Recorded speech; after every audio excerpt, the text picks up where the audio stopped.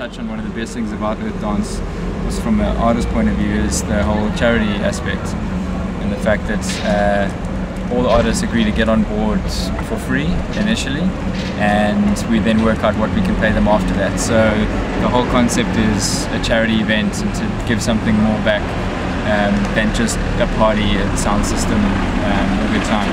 Yeah, the Earthdance as a concept I think is a really winning formula. It's really nice to see that the money is going through to charities and that people are benefiting from it. It's a little more special than just a regular party, and yeah, I don't really mind what I get paid for it. If they want to pay me, it's good. I'm just happy to be part of it all.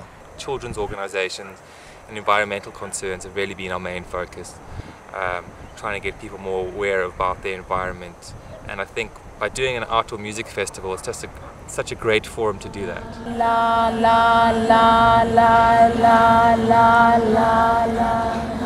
La la la la la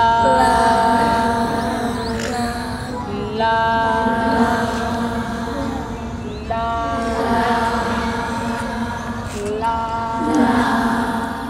My name is Jana Kretzma and I'm the director of an NGO called the Earthchild Project.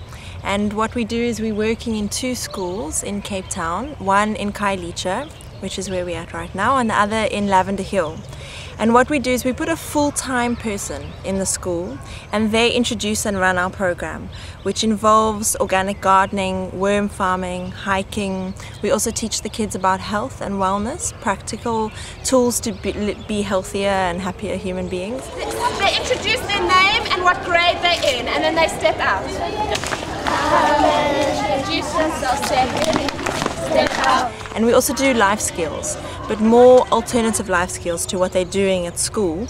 We teach the kids things like yoga, meditation, affirmations, the power of positive thinking, and we also do work with the teachers and the parents in the greater community.